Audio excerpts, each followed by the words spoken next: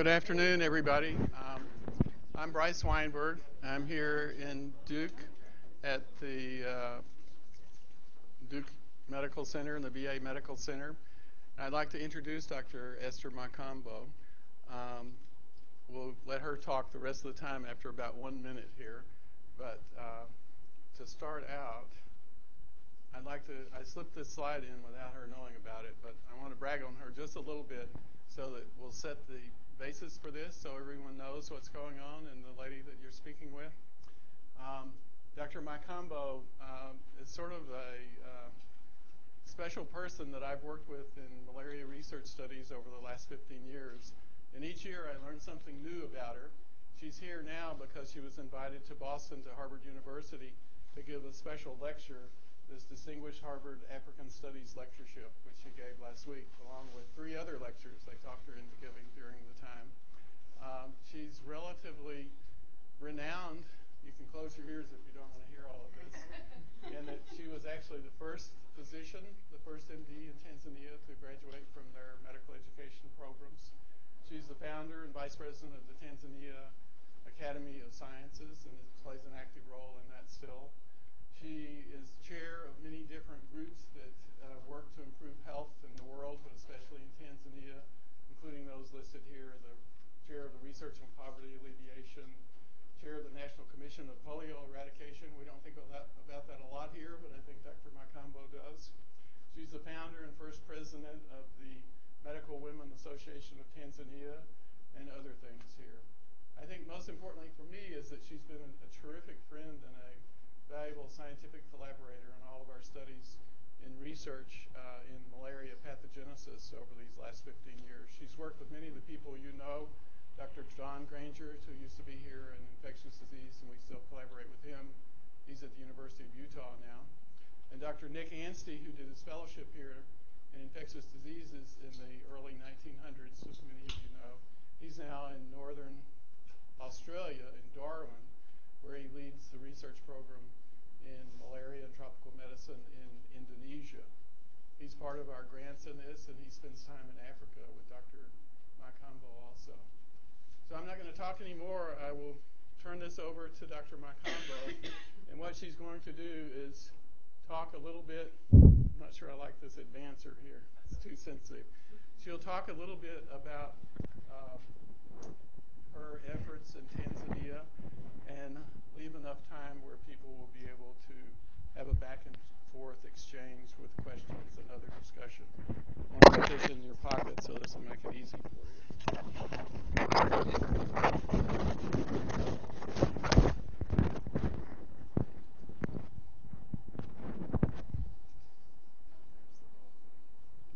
Thank you.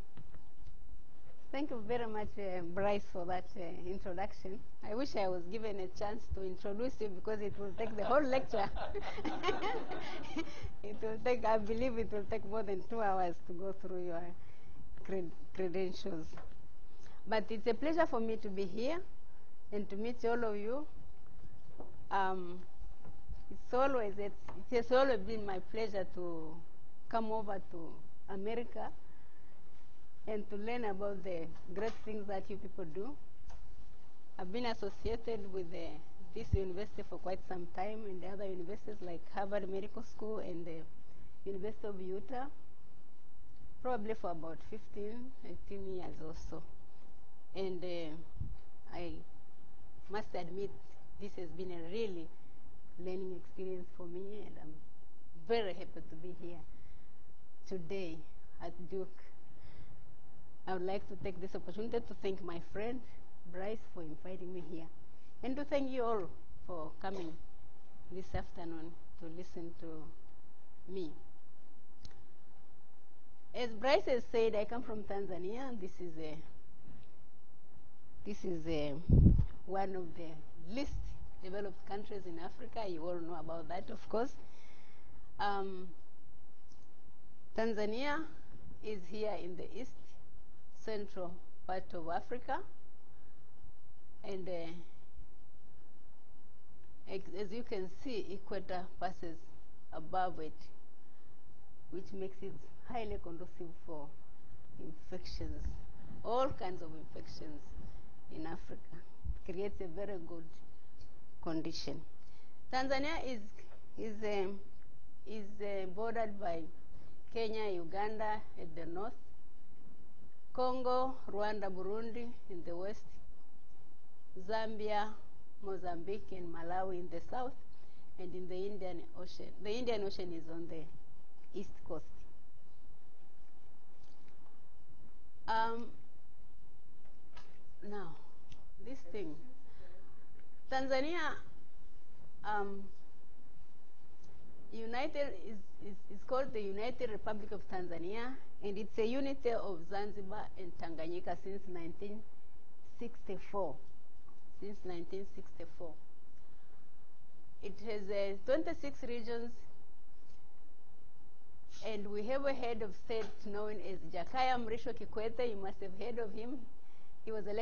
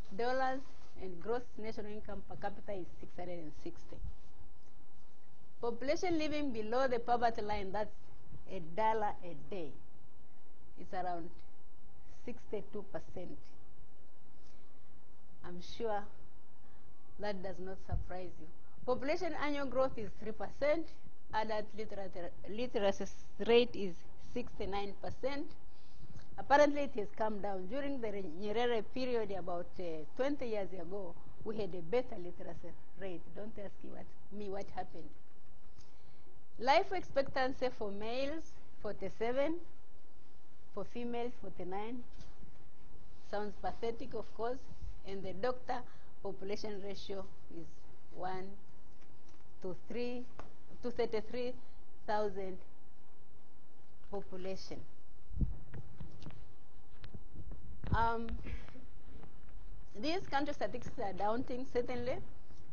The health status are grim. In addition to that, there is a high risk for major infectious diseases. As I told you, with the equator passing above Tanzania, all these diseases are common in Tanzania. You have food and waterborne diseases, bacterial diarrhea, hepatitis, typhoid fever, vector-borne diseases, malaria, don't even mention. That's the commonest cause of infection in Tanzania. Plague and so on. Water contact diseases like schistosomiasis is very prevalent. And mostly children are affected more than adults. Tanzania is rated among the poorest and least developed country of the world. And the above statistics actually give you a clear insight of what this poverty translates into. It is a grim picture indeed, but probably not always lost. Why is it not all lost? Because Tanzania is currently experiencing a period of rapid political and economical change. The process that encompasses both political and pluralism and economic liberalization. For Tanzania, a starting point for these basic transitions was a highly centralized single-party state, weak civil society, institutions, and an economy largely dominated by state-owned industrial, financial, and marketing monopolies. Tanzania is now witnessing an easily tangible, successful transformation process at the country's higher learning institutions, which has been conditioned by the nature and magnitude of these changes. The educational and employment policies have had to be adjusted to reflect these emerging political and economic trends. The higher education policy in Tanzania's Development Vision 2025 proposes a well-educated and learning society is one of the 5 major attributes. Now, the university enrollment concerns overall in sub-Saharan Africa, student enrollments grew by over 60% during in the 1980s, with Tanzanian enrollment being the lowest. Actually, we are at the tail, 0.01. This is what it has been. The slow growth of enrollment in Tanzania higher education institutions contrasted considerably with this trend.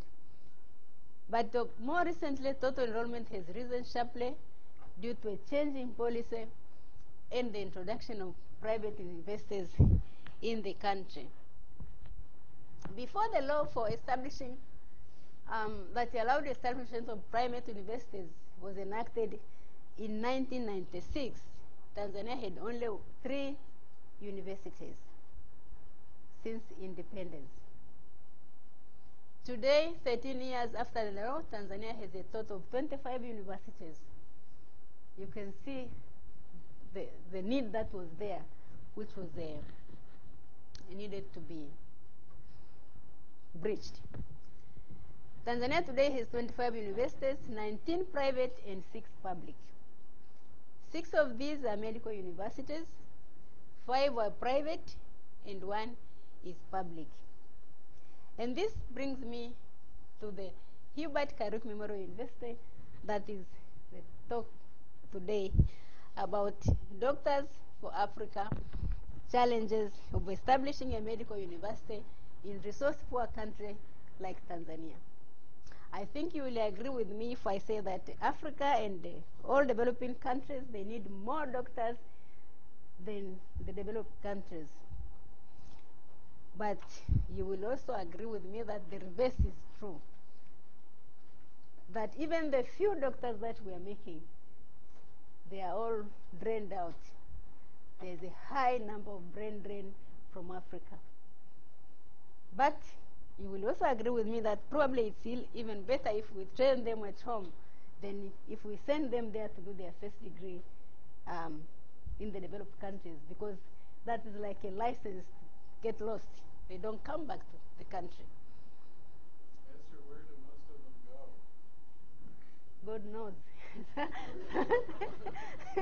Some of them get lost somewhere. But I think they are all over. Because for them is the opportunity knocks.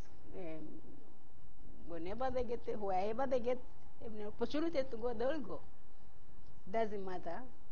Most of them go to Africa, Southern African states like South Africa, Namibia, Botswana, Lesotho, and so on. But some are here in the US, some are in Britain, and so on. And despite the fact that they have to sit for the foreign educational examinations in order to be accepted to practice, they will go through the hard way until they are able to do it. Because they would rather stay here even if it's to change the profession because of the problems that they don't want to work in these countries. And I don't blame them, really.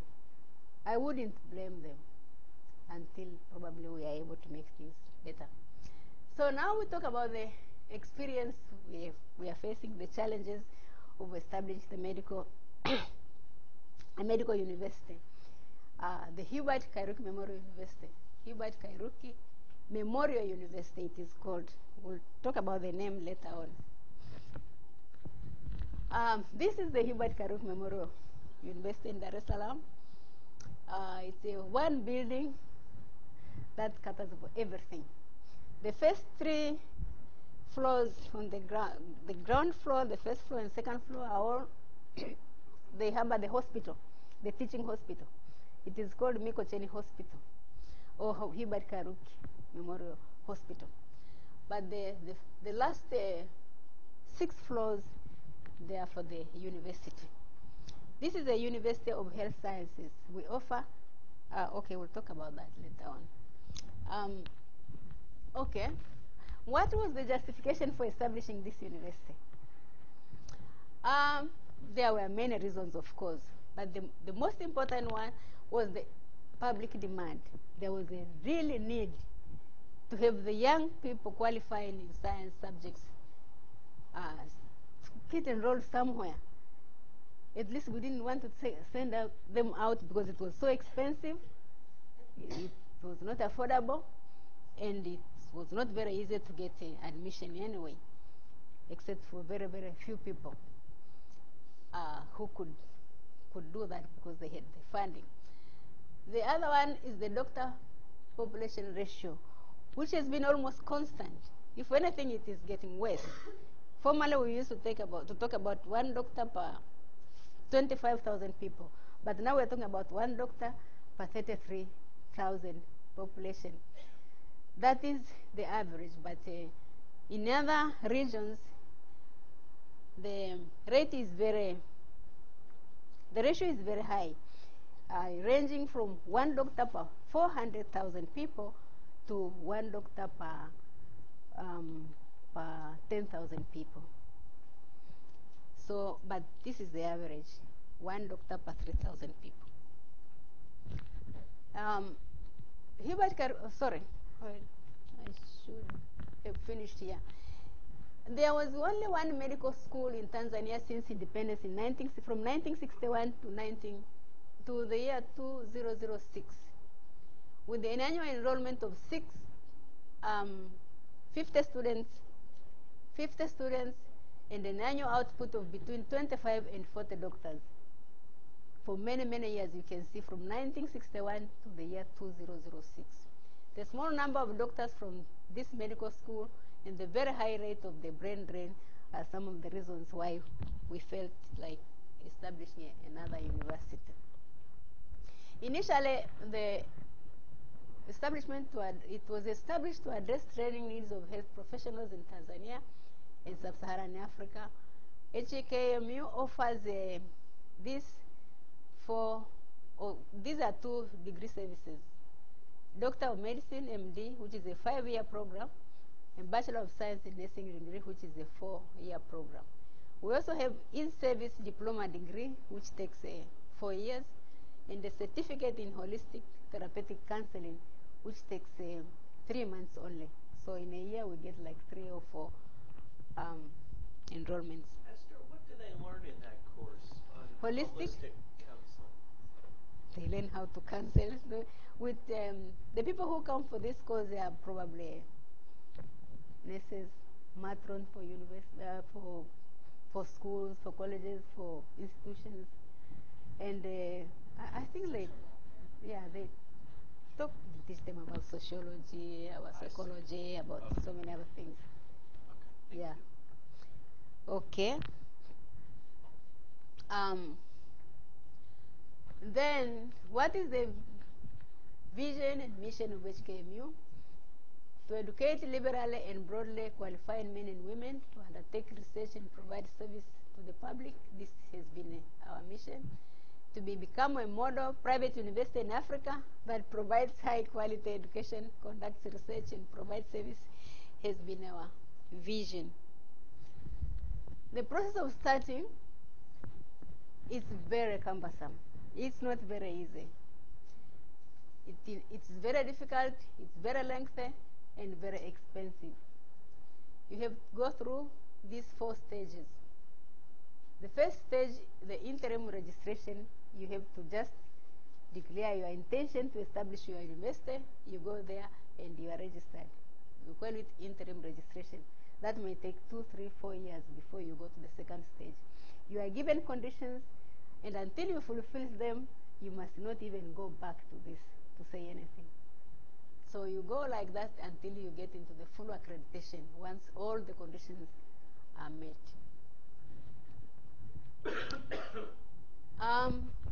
The constraints: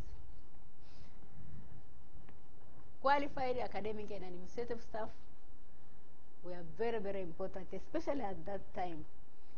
We didn't have enough money to attract qualified academic and administrative staff. We didn't have enough money, we didn't have people, and even if they came, we were not able to retain them. Some of them will come in and go out within 3 months, within 6 months, because they saw there were no prospects. They demanded very high pay, which we did not have.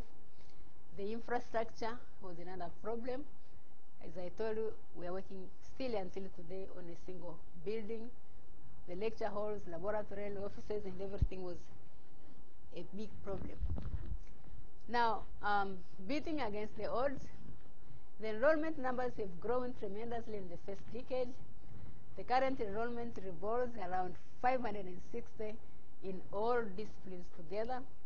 We are now able to produce medical doctors who can manage patients, evaluate information, and incorporate best practices into delivery of care. The current status: HKMU is collaborating with the University of Utah, Duke. That's why I'm here, of course, especially on malaria. These 2 universities, we are collaborating on malaria. HKMU is actively seeking collaboration with academic institutions and agencies with a focus to research. The current status: support from the Tanzanian government. You will ask me a lot of questions as to how we have managed. But immediately this university was established, Tanzania came in to rescue the situation because they realized the need and the importance. So the Tanzania Education Authority, which is a government NGO, gave us money to build this hostel for the students, this one here. So against the big building you saw, there is this one on the other side, which is a hostel for the medical students, and the money we got from the Tanzania Education Authority.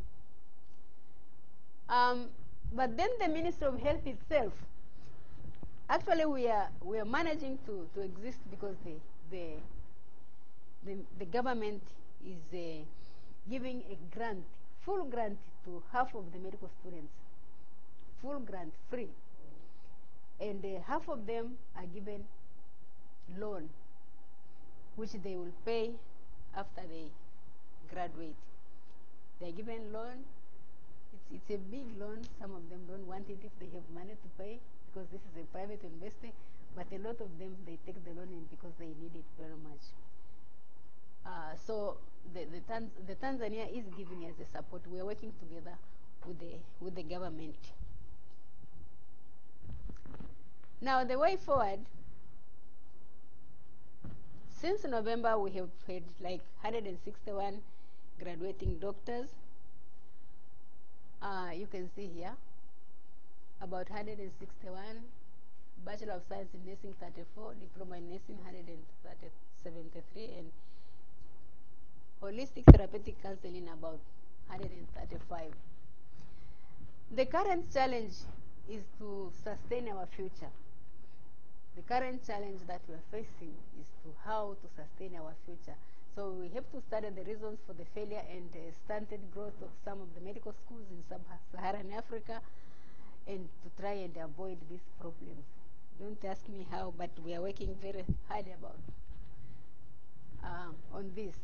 Expansion of the we want to expand the newly built students hostel and teaching hospital, and build new lecture halls. We expect to raise the intake from 60 to 100. Currently, we are taking 75 students, MD students. We have the plans for future programs. We wish to diversify by adding on the pharmacy and dentistry when things work out well. Now, Hubert Kariuki Memorial University faces its second decade with a lot of expectations of sustained growth and development. We consider our future to be well assured. Now, what lessons have we learned? What lessons have we learned from establishing this medical university?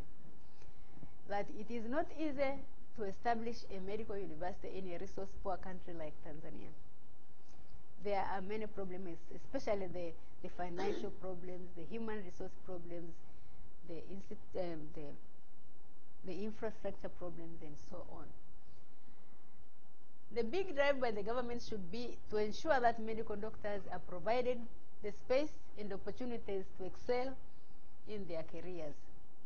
The successful provision of medical education to Tanzanians and other African nationals has been a lesson that we've learned.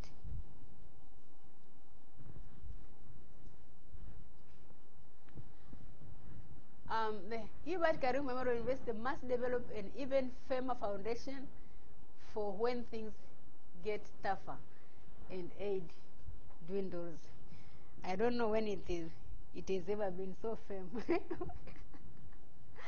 But that's what we think. We are very optimistic, by the way. We believe that our philosophy, HKMU philosophy, is that the big discoveries are made by asking big questions, by accepting limitations of our knowledge, and by wading even deeper into the unknown. We believe that we are there to stay, and we are inviting you all to give us your support. Asanteni sana. Karibuni. I have had to cut this presentation very much. I wish I could have given you the handouts that I gave to Harvard. But this is almost half or quarter of what I presented there. But I think you have gotten the insight of what I mean by establishing a medical university in a resource-poor country, the challenges that we go through. And I'm open for discussions, comments. Let's talk. Asante sana. Yes, please. So I have a question about your faculty. How many faculty do you have? What are your faculty needs? And then how do you plan to address those over time? Yeah, how many faculty do we have? Skeleton faculty still. It has been so, because people don't stay. Sometimes we are able to recruit people, but they don't stay, because there are a lot of opportunities nowadays in Tanzania because of so many universities coming up. So many universities in a very short period, they come up. Others are able to pay better. Others are government, and the government pays better, especially the academicians. Our faculty at the moment, I don't have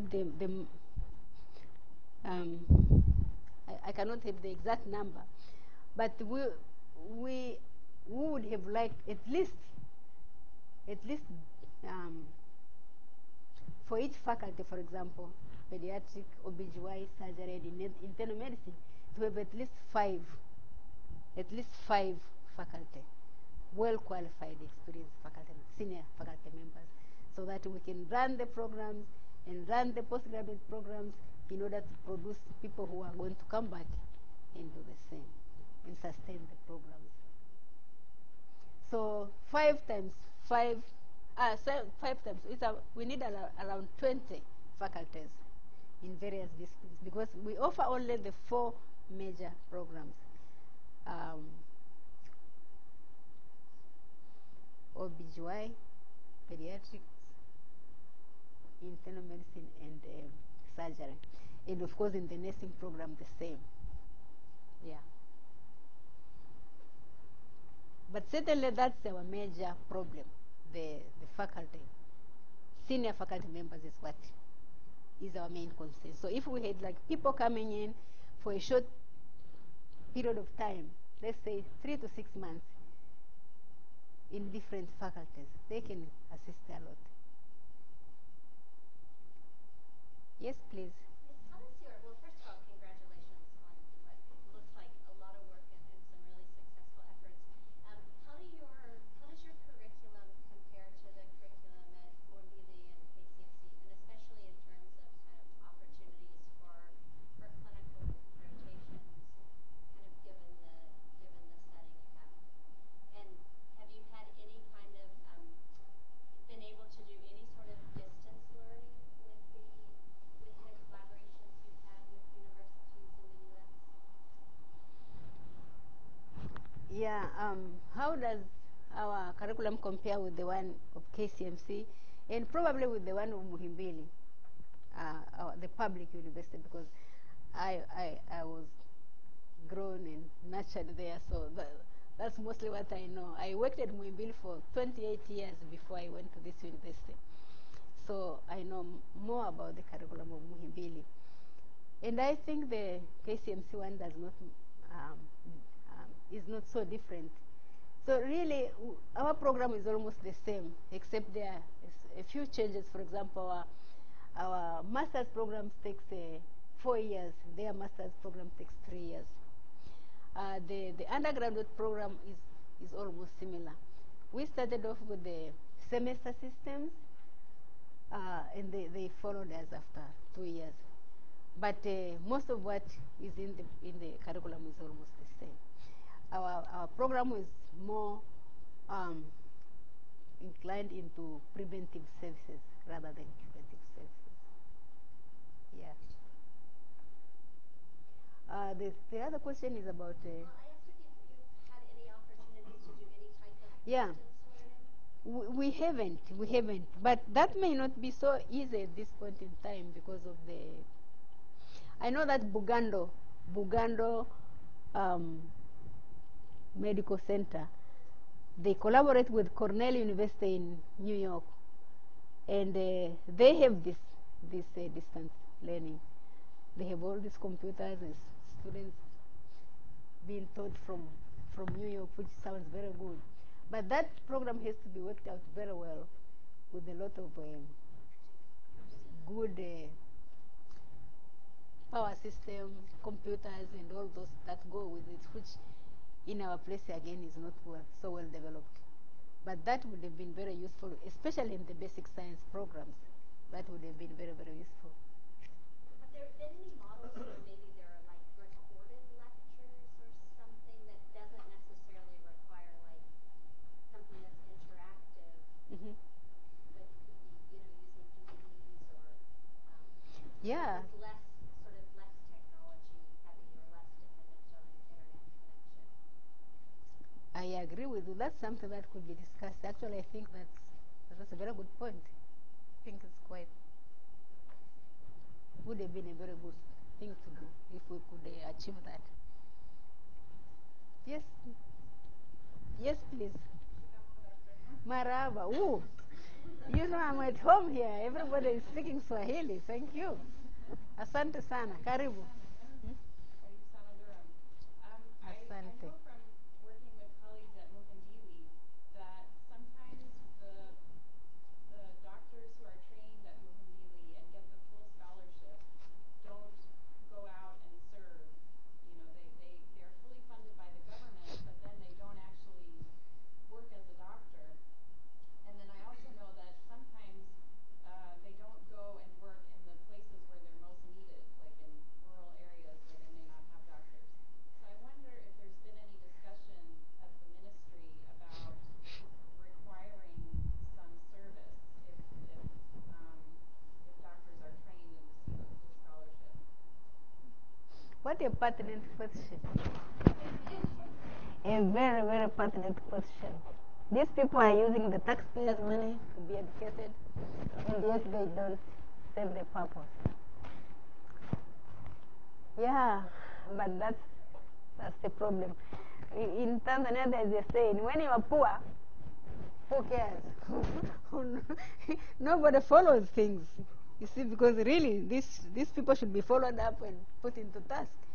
At least come and serve, because they are given a period of time whereby they are bonded by the government. And they should serve at least 3 years before they can even go for their master's programs, leave alone going out of the country. But a lot of them, I'll tell you, nowadays, they just don't do it.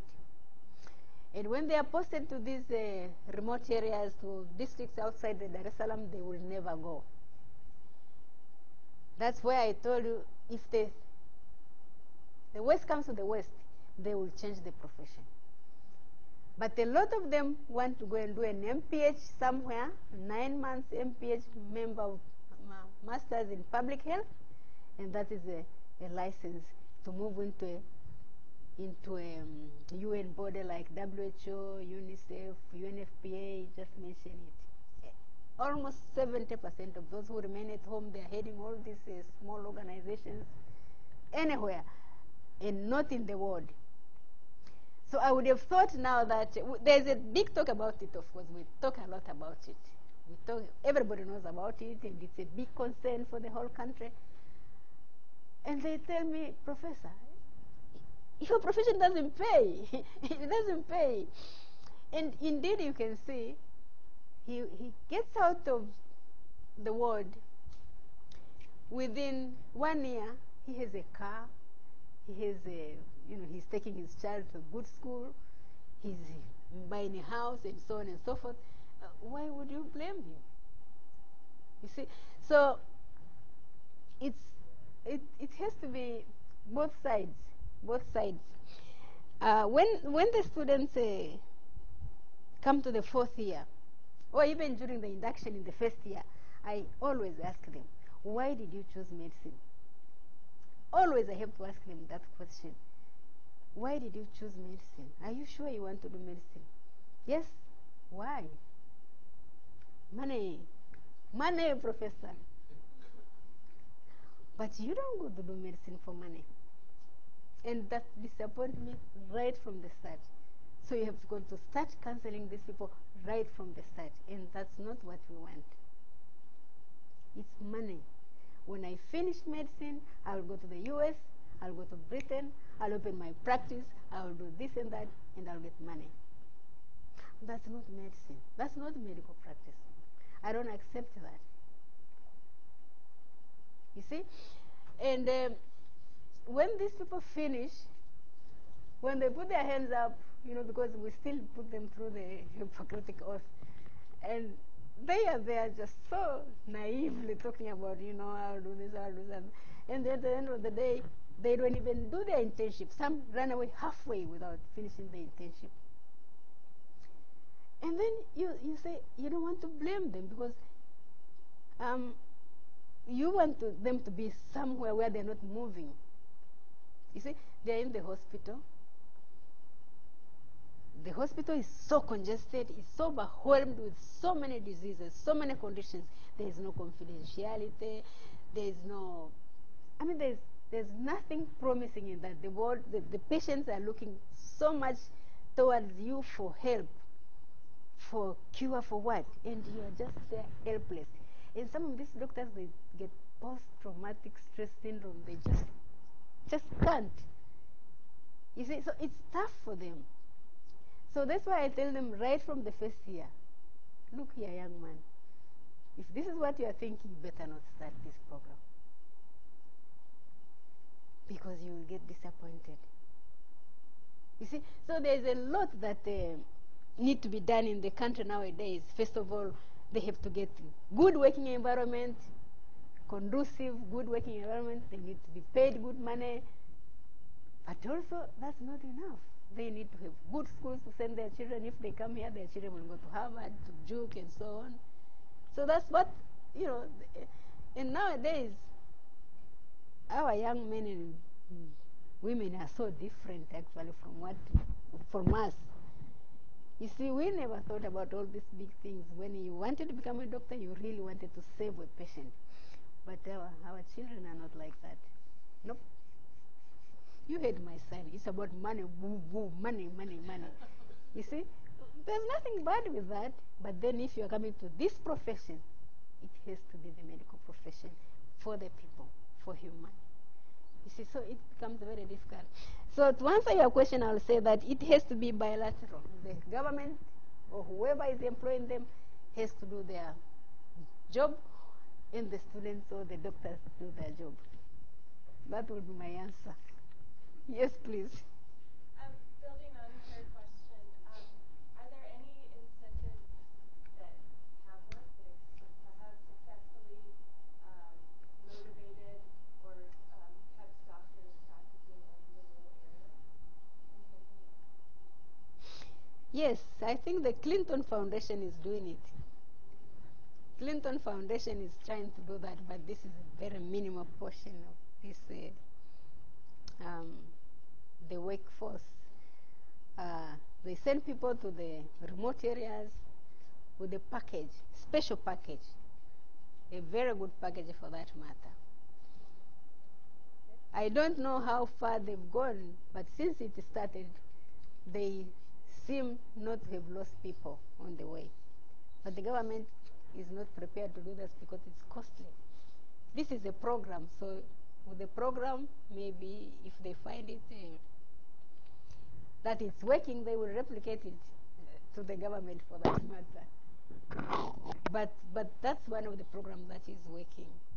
That is working.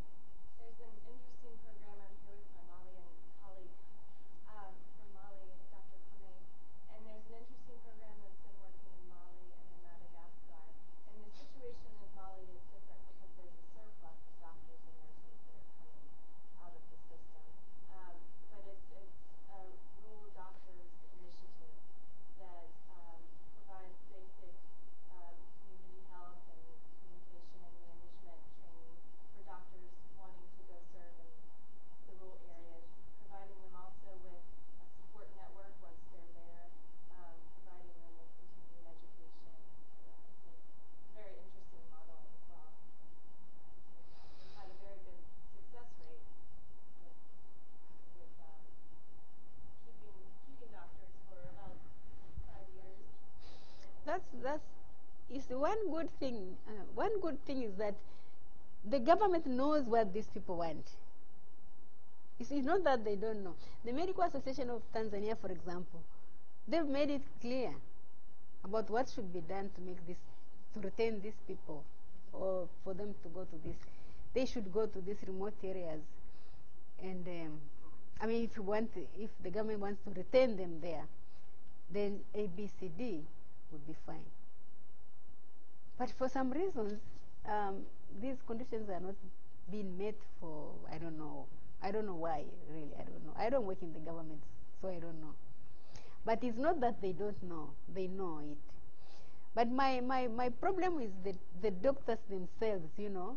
The doctors themselves also should be considerate. If you really agreed to get into the medical profession, really to become a doctor, and you have taken the taxpayers' money to be educated, then you should be able to pay back even for those 3-4 years. I don't think that is too much sacrifice. And I always talk to them like that, and they don't agree with me. They think, yeah, you're not right. Yes, please, Charles. So I know you've been there since Mzee Nyerere was there. Oh, yes. The transitional phase.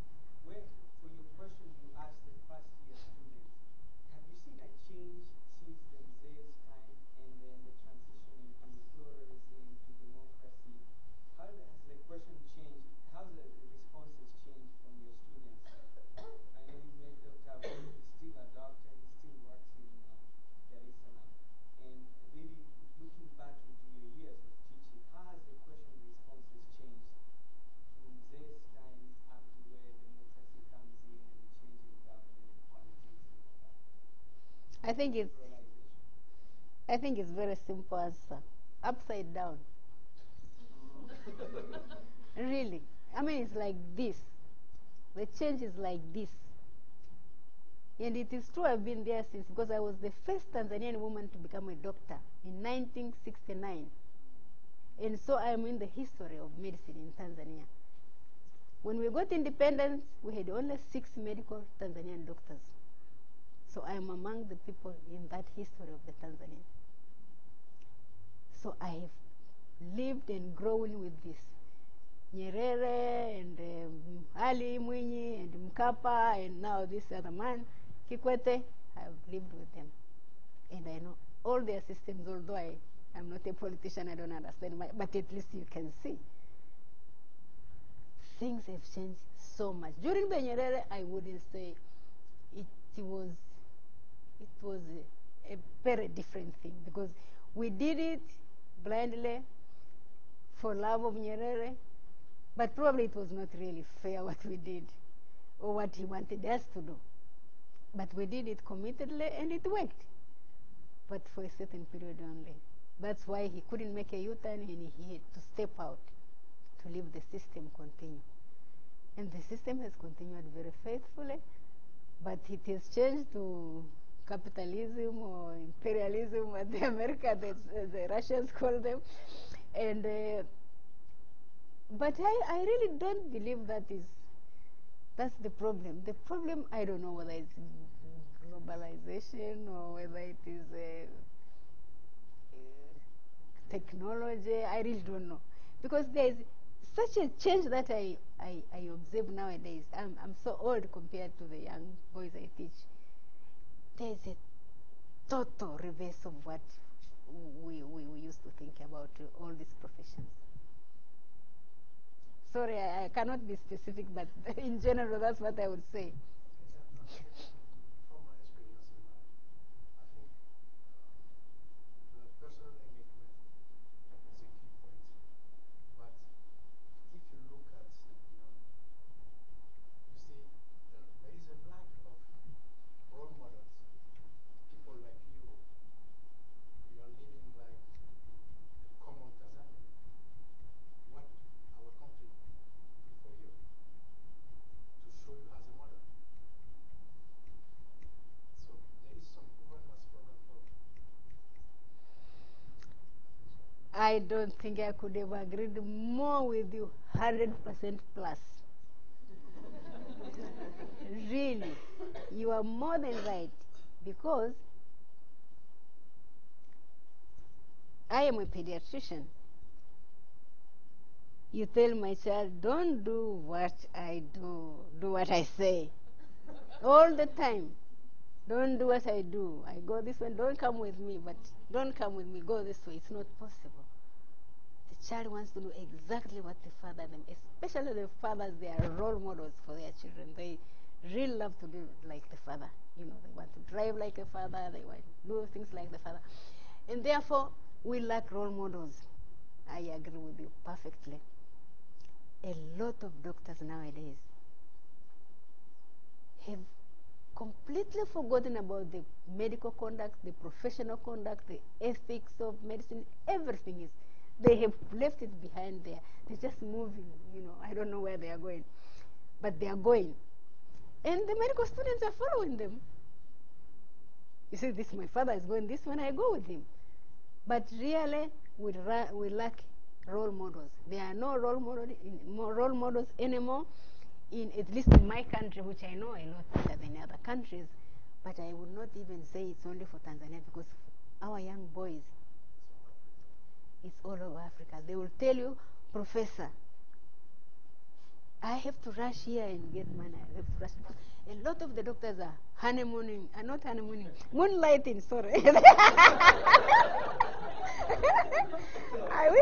I wish I could talk to you in Swahili. They are moonlighting. Somebody talked about the Muhimbili Hospital. You see these doctors at Muhimbili Hospital. You can go there during the meetings, you'll find them. The ward round, they are there only for 10, 20 minutes. The best is 2 hours. Best is 2 hours, and they are gone. You don't want to know where they are gone. Nobody wants to be responsible. Nobody wants to to be accountable. Nobody wants, and the students do the same. So the students come out of class, they go the other way around, and the students in the 4th year, 5th year, they are doing medical practice somewhere. They are not even doctors, because they are rushing behind their teachers. So it's like, I think the medical doctors themselves have got to set the way. If they don't do, we'll never get there. And we discuss about this in our meetings, in the medical association, in the pediatric association. For us women in the Medical Women Association, which I founded in 1987, I would say we have done an incredible job. But that is just a peanut, considering what has to be done in Tanzania to change the people, to at least to take the right way towards the profession. Yes, Bryce.